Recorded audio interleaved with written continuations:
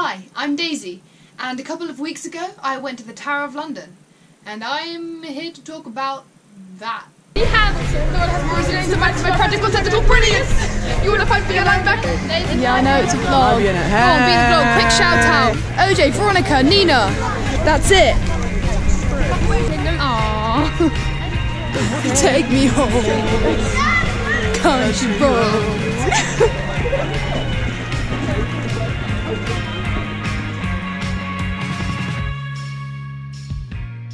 As some of you may know, I'm a GCSE student. I took GCSE history, and we had a school trip to the Tower of London to find out about its uses over time, from the times when the Romans were living in England and the first foundations they built on there, right up to its uses today as, you know, a tourist place and an education centre and everything. I had the pleasure of going on this trip with some lovely teachers from my school and also a couple of my friends, Vivian, Amber, Lily and Indiana. Let's go! All Vivian wants is a photo of this elephant. Yeah, and there's Vivian. It's Vivian. Oh yeah. It's Viv. We're back and we're lost. Yeah. You actually get me in it. Hi! Yeah. It's Viv. We all hopped on the school bus and headed to the heart of London. So the first thing we got to do was walk right out from where our bus was into the heart of the tower, which was very nice to just appreciate the crazy architecture before we went in and found out how it was used. And the first activity we did was with our fabulous tour guide, who took us through the many uses of the Tower of London over time. And so far it has been used as a prison, a palace, a fortress, a menagerie, a tourist attraction, an execution site, a royal observatory, a royal mint, a refuge, a barracks, a home, the treasury for the crown jewels, an armoury or a place to hold ammunition, and a museum. And our tour guide also told us about how we can use artifacts and analysing things that have been left behind and documents to find out what life was like back then. So the very first people to settle in the Tower of London were the Romans, and they left the country in about 410 AD when the whole city fell into disrepair, and they left the ruins that we can now see part of, and which William the Conqueror, who was the next to build in the Tower of London site, built right over. He believed that building over the Roman ruins would give him a sense of power, that he was the new conqueror of this country. William the Conqueror's renovation of the Tower of London was very much about establishing power and authority, so he built whole fake floors on top of the White Tower, so that about the first two floors were used and then the top floors were just abandoned, but he made the building taller to make it more imposing to people. It was also built on a hill. William was doing everything he could to basically shove a neon sign up in the sky which said, "I'm the king, guys!" The next person to take over the tower was King John, and then Henry I, and after that, Edward I. They started building a concentric style castle. It still had the use of a fortress and a palace simultaneously, so they would help ward off attacks, and also it would be a symbol of royal power and authority over the nation. At that point, they only kept one prisoner, and he escaped. So that was not very successful. Henry VIII was the next person to come across the tower. He wanted everything. He built a wharf. He didn't seem scared of attack at all because he built loads of new towers and apartments. All of that good stuff for him and the Queen and people to live in. Or the Queens, because there were 6 of them. Alright, we're back and we're just out of the education centre. We're just eating a snack right now. Now we're about to go on a walking tour and look at all the places on the tower.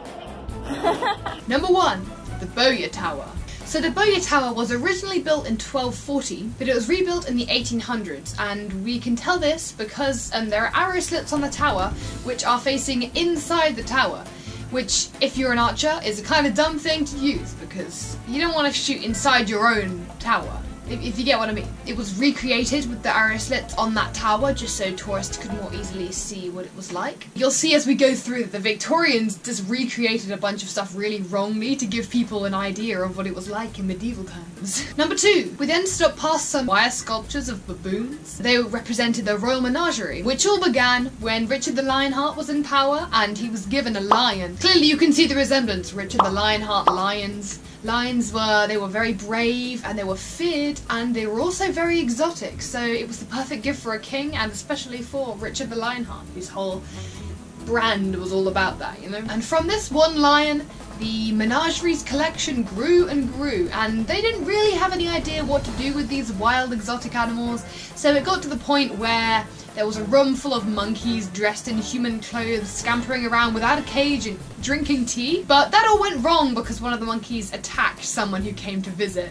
So the zoo then moved out of the tower, which is probably a good idea for the people visiting and the animals. Number 3, the White Tower. The White Tower is the oldest building that still stands in the whole Tower of London. So the entrance to the White Tower is really interesting. There's a wooden staircase leading up to the door, and the door's above ground. This was a great defense mechanism because if the tower was under attack, all they had to do was torch the stairs and intruders would find it very difficult to even get in the front door. One of the other reasons why William might have built on top of those Roman ruins, but one that he probably wouldn't have admitted back in the day, was that it was just cheaper because there were already stones there, you just put more stones on top. But the White Tower was one of the first ever buildings to have a toilet in, and they hadn't quite figured out the hang of how to make toilets work. The waste ended up flooding down the side of the walls, and that's not the nicest look to give to the public, especially if you want to intimidate them.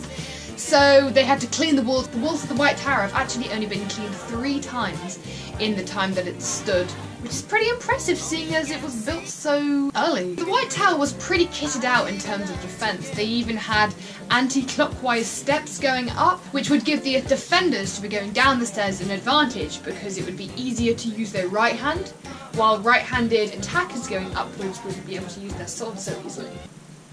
Kinda sucks to be me because I'm left-handed. Inside the White Tower is also a chapel, and it was tradition that before their coronation, a royal would spend the night in the White Tower. On the day of their coronation, they would first be invested with secular and military power right there in the Tower of London, before there was a march by water or foot to Westminster Abbey, where they would be invested with religious power, and would pretty much be able to have power over everything in the land, which is kind of what the point of the monarchy was. Number 4, the Elizabeth Regina Building. This is an example of a building which has been recreated by the Victorians to look medieval, and it's where the crown jewels are stored. For some reason, me and my friends just didn't have enough time, I guess, to go see the crown jewels. We didn't get round to doing that. The next area we went to was the prison in the Salt Tower. This prison was no ordinary dingy dungeon. It was used to hold very important prisoners, often rich and dangerous prisoners, and a lot of Catholics. Queen Elizabeth was on a mission to create a Protestant country at the cost of all the Catholics who just wanted to keep their faith. And at first, she allowed the Catholics to keep their faith as long as they didn't speak up about it too much or group together too much. And then she started quarantining them in their homes, huge fines if they didn't go to the Protestant church services, and basically persecuting them a lot. And because the Tower of London had been used previously as a fortress, it was a great place to keep prisoners. But this prison was not the type of prison that you would expect to see. There was furniture, glass windows, which were very expensive because you had to pay a tax on them. So it was clearly a prison for the wealthy. They were even allowed to walk around outside, as long as when the bell was rung at the end of the day, they went back inside their cells. And the bell is still rung every evening, just as a ceremonial thing, I guess. We can tell there are a lot of Catholic prisoners held in here by all the Catholic symbols that have been engraved on the walls. There were protection marks and prayers and things in other languages. Some of the prisoners even hired professional stonemasons to carve their designs in. Quite a lot of people who were put in this prison didn't commit crimes that by modern standards would be considered illegal. Things like treason and heresy, because Elizabeth I was very concerned with extremists who put their religion or politics over her ultimate power as a monarch. Next up, the Cradle Tower. So the Cradle Tower is still home to people today. There were washing lines out there, there's a pub, and there are cars around. And by the Cradle Tower, there are a couple of big models of cannons to represent the introduction of cannons, which the tower used a lot.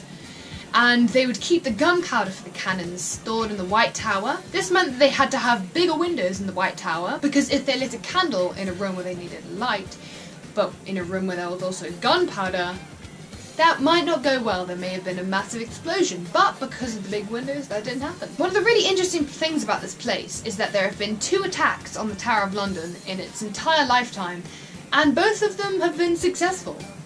But it's a fortress, you know, why would that work? Isn't it designed to stop things like this from happening? Well, a very interesting case is the Peasants' Revolt. The peasants were seemingly just let in without any resistance. Some people think that it's an inside job, but we don't know to this day. Traitor's Gate. Traitor's Gate is the place where a lot of controversial prisoners would have been transported into the tower via water, and hence the original name, which was the Watergate. But the Victorians renamed it because they were really suckers for that gothic vibe, you know? And opposite us as we stood by Traitor's Gate was the Bloody Tower, which was also renamed by the Victorians. Thanks for that, guys. You really made the Tower of London sound super creepy. They gave the Bloody Tower this name because it is suspected that this was the place where the princes in the tower were murdered by possibly their uncle Richard III. Nobody knows. That is still a mystery that is yet to be solved.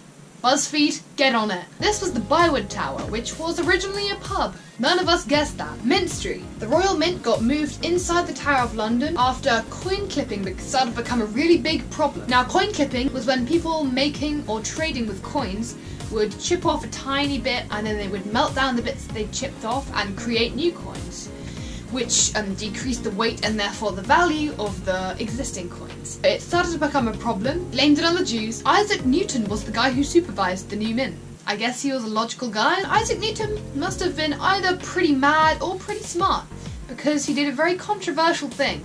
He hired criminals who were masters of the coin clipping trade in order to find out a way to stop this. Henry VIII later introduced some low quality metals into the coin material to attempt to make the coins worth more, but once this word got out, they just dropped in value. They fixed the coin problem mainly by edging the outside of the coins, so if anyone tried to chip something off the side or take the edge off, it would be noticeable. It's really interesting to note that everything that's most important to the country at one time or another has been stored in the tower. So obviously the economy and money is very important to a country, and so the Royal Mint was inside the tower. Royals and the crown jewels were all stored in the tower at one point or another, which means the Tower of London was a pretty important site in terms of England as a whole and its history. The moat has a very interesting history. It had a failed attempt at flooding and then a successful one. It was used as allotment and a training ground for the Fusiliers. It's been used to hold poppies and also a polar bear at one point, which would swim in the lake.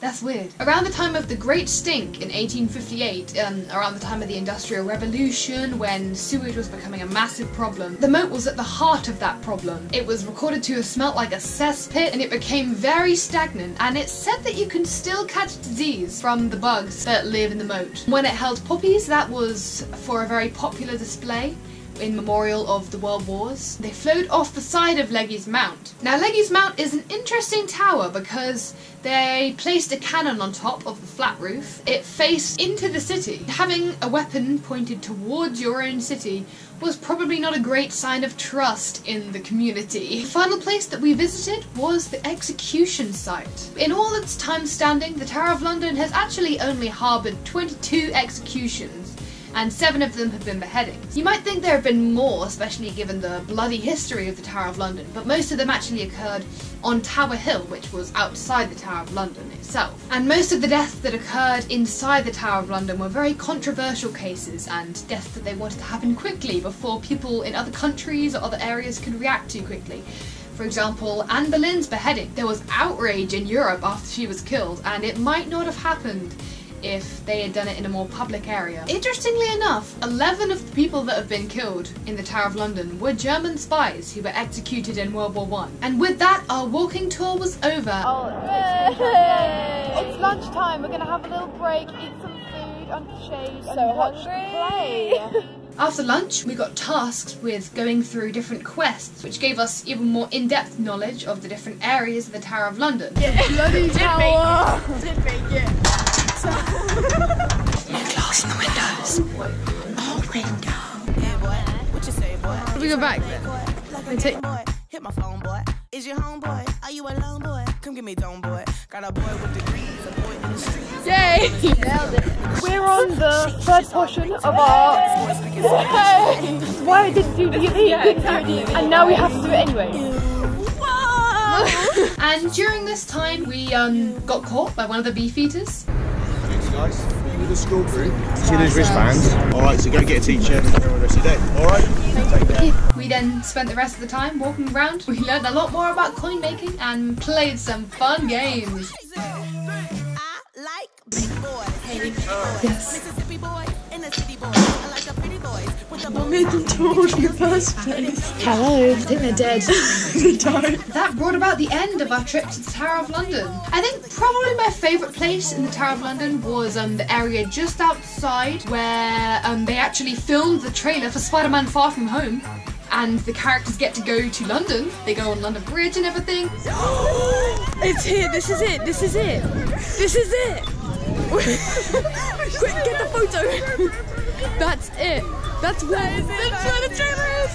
And there's the tower where Michelle leans up. So I'm really hoping for a Tower of London fight scene, something like that. Let's just hope that if they do get a scene in the Tower of London, that the kids from Midtown High get to learn just as much about the incredible and diverse uses of the Tower of London over time, just like we did. Thanks for watching, guys. I hope you had a great time learning all about the functions of the Tower of London. And I will see you around. Bye!